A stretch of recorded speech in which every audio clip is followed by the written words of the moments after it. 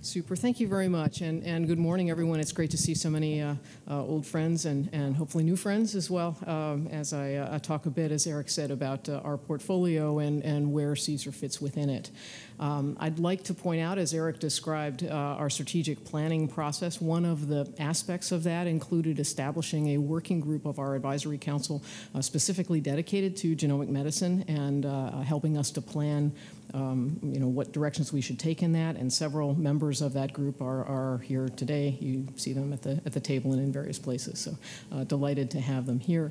That working group was charged with advising us on research needed to evaluate and implement genomic medicine, particularly reviewing current progress, identifying research gaps and approaches for filling them, and that's one of the things that we have done, I think, quite effectively in developing our programs, publicizing key advances, planning a series of meetings that I'll tell you about in a moment, facilitating collaborations, and exploring models for sort of long-term infrastructure building.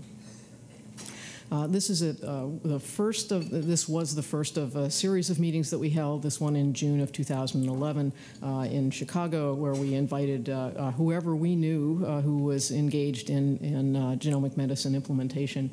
About 20 groups came, and we then sort of developed a roadmap for how one might go about doing this that was published in Genetics in Medicine. About 6 months later, we had a group come together on forming collaborations. About 6 months after that, brought together payers and other groups in terms of stakeholders as to what is needed to justify this implementation. In January of 2013, we had a whole meeting on physician education and spawned a group that is still ongoing to bring professional societies together in educating physicians.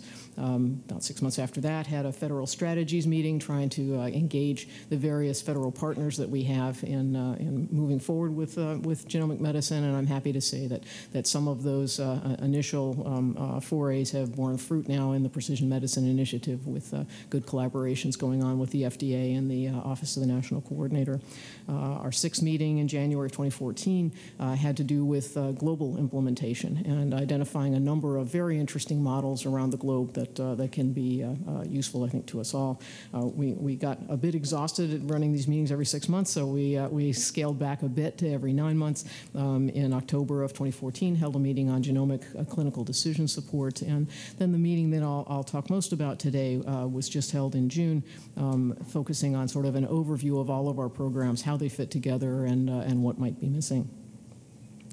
I like to look at our programs as sort of covering a spectrum of intensity versus depth. So if you consider the depth of patient characterization increasing as one goes down the slide here, and the breadth increasing as one goes off to the right, we have sort of an arrow that with programs that have an individual patient focus. The Undiagnosed Diseases Network is probably the most in this realm, which focuses on a small number of individual patients who are brought in for an evaluation that lasts a week, something that we can't do in any of our other programs, but really very highly focused.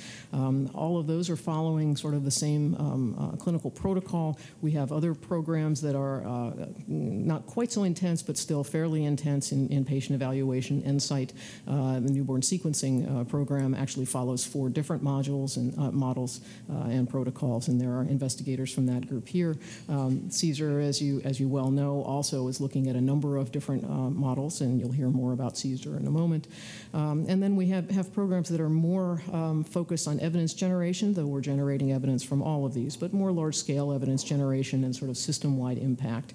And that would include our eMERGE medical records in electronic medical records and genomics consortium, and then the IGNITE consortium that is actually trying to bring genomic medicine to less well-resourced settings and see what it takes to be able to do so. This is a list of them, sort of all kind of shown together.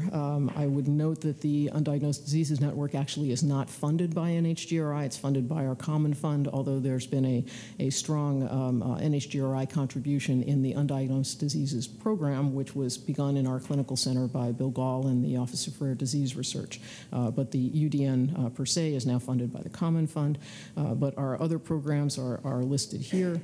CSER obviously being there. It's a fairly large investment, $65 million over a 5-year period, and that does include substantial commitment from our colleagues at the National Cancer Institute, for which we are quite grateful. But until recently, CSER was really the largest by far of our programs. eMERGE was recently renewed and expanded considerably, so it's $56 million now over the 4-year period. But you can see the goals and the funding levels of the other programs. The Return of Results program, you'll hear a little bit more about. It ended in fiscal 13 and was a small focus of the LC research program, but integrated quite effectively with CSER. I wanted to talk a bit about the meeting that we held in June to kind of look at an overview of all of our programs, the objectives of this meeting, which we would hope could be built upon by this group rather than necessarily repeated, were to review our genomic medicine portfolio, identify related programs of other NIH institutes and centers, identify research needs in genomic medicine, and enhance approaches to capturing and disseminating best practices, as well as assessing the impact of our programs. We had 6 programs that we focused on. I've shown you 5 of them here. ClinGen is a curation annotation database effort that I haven't described in detail, but many are familiar with it. And we also had 20 related programs, things that we felt were important to be aware of as we tried to look at what NHGRI was doing, should be doing, and might not be doing. We have a series of program summaries. We ask each of those 26 programs to produce these and to describe the website, the funded sites, the objectives, the funding period, et cetera. Questions often come up as to who's doing what in our various programs, and I would refer to you, since we do have internet access, if you Google Genomic Medicine 8, and you need to use the Roman numeral here to get it to come up as the first hit, but at any rate, this will bring you to this page, and there's a link that you can click for program summaries for both the focus and related programs, and if you click that, you can get to them if you have any questions about what one program might be doing. We also asked each of the programs to identify what their objectives were. Most of these were taken almost directly from the initial RFAs and the funding applications, and so they've evolved a bit over time. But you'll see that matrix also on the meeting website, and objectives that were common to 4 or more of our major programs are shown here. I realize this is a lot of text, and I think one of the things we can do is perhaps email these slides to you after I'm finished, is that feasible to do? Yeah. So I didn't want to send them in advance because I wanted you to listen to me rather than surfing the web page. But at any rate, so objectives that were common across almost all of the programs included improving genomic diagnostic methods, integrating genomic data into patient care. That really, as Eric described, are our 4th and 5th realms of our strategic plan. Incorporate actionable variants into the electronic medical records and really integrate them with that. Educate clinicians and patients, assess outcomes, translate implementation outside specialized centers, define and share processes of implementation, assess actionability, identify and address barriers, and promote interaction and collaboration. So those are things that all of our programs do. Then when it comes to things that are really more focused in individual programs, obviously the UDN is facilitating research in undiagnosed diseases and Mendelian diseases, but NSIGHT and CSER also do a good bit of that. Looking at LC research issues related to genomic sequencing. These 3 programs heavily involved in that. The 2 pluses mean that it's a special emphasis of a program interpreting sequence data in a variety of contexts. Those investigators felt that was really quite an emphasis of NSIGHT, also of CSER and eMERGE.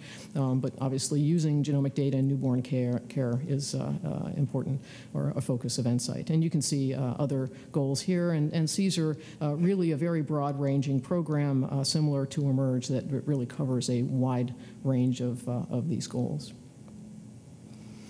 We also asked them to identify barriers that were facing multiple programs. A lack of evidence base was one of the key ones, need for common data elements, and a variety of other things, limited usefulness and interoperability of clinical decision support, need for cloud computing, reimbursement policies and regulations.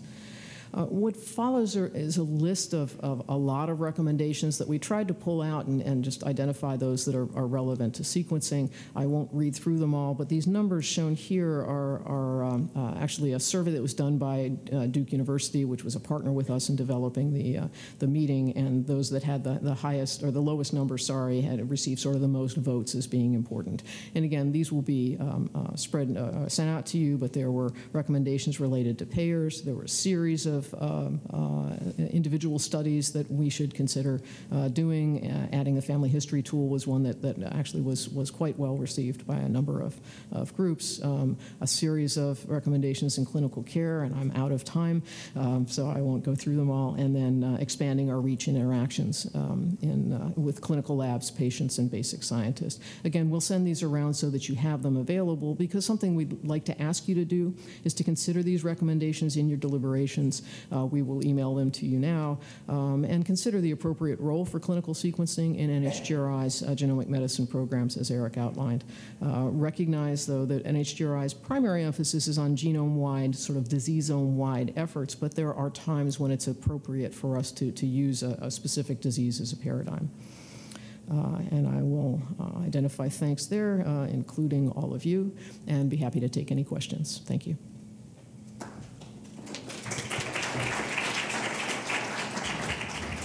Thank you, Teri. Are there questions for Teri? We have a few minutes.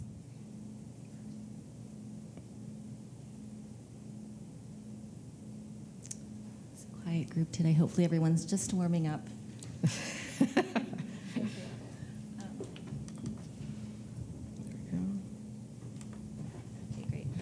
I'd like to introduce. I had a quick question. Yeah. Yep. Could we get the list of the participants in the GM8 meeting? Yeah, they are on the website. We can see if we can email them to you. But okay. Yeah, if you go to the GM8 website, in the meeting summary at the very end, they're listed there. Terrific. Thanks. Actually, before I introduce Carolyn, I wanted to reemphasize, if people would ask a question, press the mic before asking their questions, or come up to the floor mics. We have two of them there. That would be great. And I have a note that the audio in the back is not quite loud enough to overcome. There's some vent noise back there, so if we could turn up the mic a little bit, that'd be great. Okay, if there are no further questions, I'd like to introduce Carolyn Hutter, a program director in the Division of Genomic Medicine, who will be talking to us about the future opportunities for genome sequencing and beyond workshop from last July. Carolyn?